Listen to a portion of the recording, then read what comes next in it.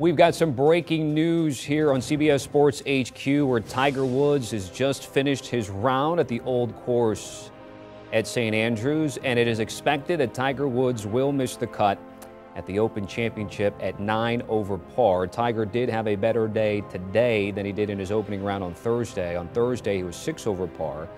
Today, 3 over par, including bogeys on 4, 6, and a double on 16. Tiger did have an opportunity for a birdie putt there on 18, but it lipped out, settling for par. And again, Tiger walking Swilken Bridge, taking off his cap, acknowledging the fans. Did not pause on his way over the bridge, but did take his time to acknowledge, of course, all the fans and fellow golfers that are on the course as he finished his day. All right, with reaction and insight, we've got Rick Gehman, host of the First Cut podcast, and of course, Sportsline. So, Rick, we're all watching it unfold at the end there, which is, of course, likely Tiger Woods' end of his tournament. What continues to stand out to you? What emotions do you have flowing through you right now? Yeah, there's certainly a lot to unravel here, Tommy. I think if we would have gone back a year or 6 months, we would have probably pointed out the Old Course at St. Andrews for Tiger's return to golf after the car accident that he went through and all the subsequent surgeries and procedures and rehabilitation. And the fact that he's already played 2 major championships up until this point was probably surprising in itself. And Tiger did not have a good week by any stretch of the imagination. He begins his week making a double bogey on number 1. He, as you mentioned, lips out a birdie putt on number 18 here in his second round. There's just nothing good in between. But if you continue to look at this from a larger perspective, you know, Tiger walking over Swilken Bridge, not pausing, meaning he is certainly not retiring. But I think we all know that, you know, this is the last time that we're going to see him in any sort of competitive form at the Old Course. You know, the future Open Championship venues have already been decided, at least until 2025. Tiger has acknowledged this himself, and you could actually see him getting a little emotional and a little teary-eyed as he walked up the 18th fairway to the ovations from the crowd. So this is obviously a moment in time for our game and for Tiger himself, knowing that this is probably the last time he's remotely competitive in an Open Championship at St. Andrews. He played 3 of the 4 majors this calendar year, made the cut of the Masters, made the cut of the PGA Championship before withdrawing. What went wrong for him this week that he was doing so well the other 2 occasions that he was able to make it to the weekend?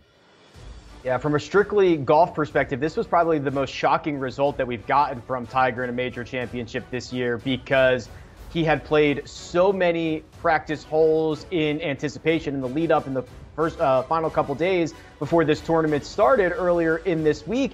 And the thing that went wrong, Tommy, is he had just zero control with his putter. His pacing, his distance control was abysmal. And when you have greens as large as they do at the Old Course, 7 double greens, so they're absolutely massive. And Tiger has told us himself over the years that lag putting and having that speed control with the flat stick is so critical. When you lose that, it's just an uphill battle all week long, and that's what Tiger faced. So if he could go back and find some better speed with the flat stick, I think we would have had a much different result. And it is surprising considering how much work he got in on and around these greens in the days before the tournament started.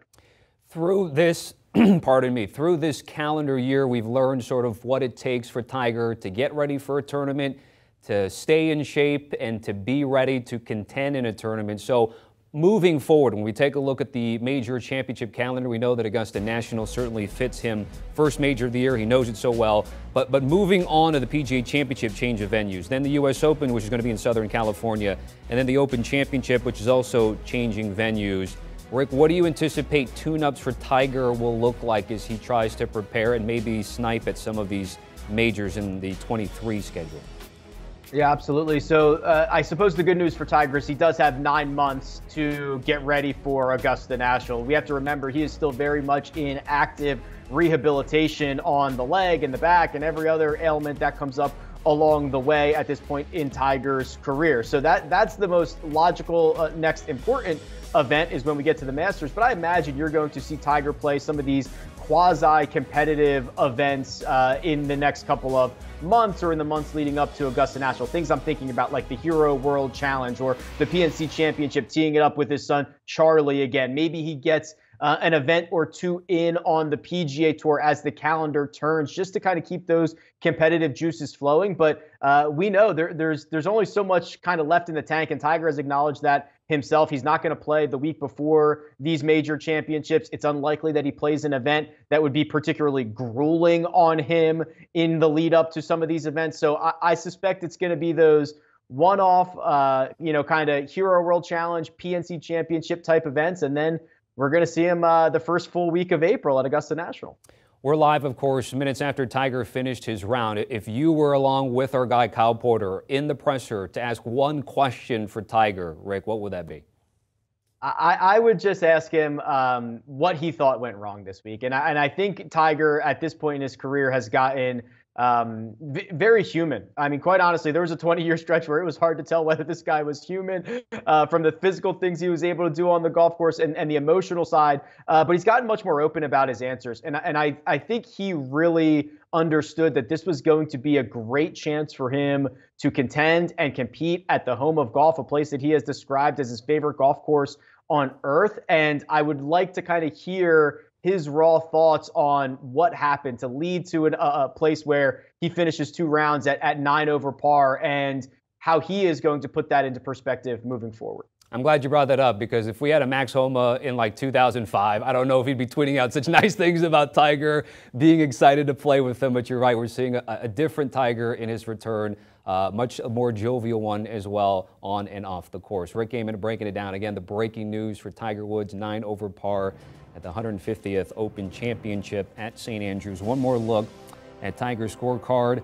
Was trying to get some momentum as it was 6 over par on Thursday. Did so on 3, but then found trouble in 4 and 6, and then that double bogey on 16. So again, for Tiger Woods, all likelihood not going to make the cut, of course, getting ready for this weekend. Not going to be a part of that. First Cut podcast, the guys will have you covered. Of course, Rick, Kyle, Mark Immelman, Greg Ducharme, the coach, and a whole lot more.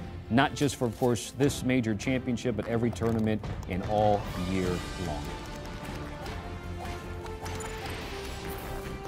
Do you want a sports network that delivers everything that matters about the game? The highlights, the picks, the instant analysis, no yelling, no fake debates, no politics. Hit the subscribe button and never miss a moment.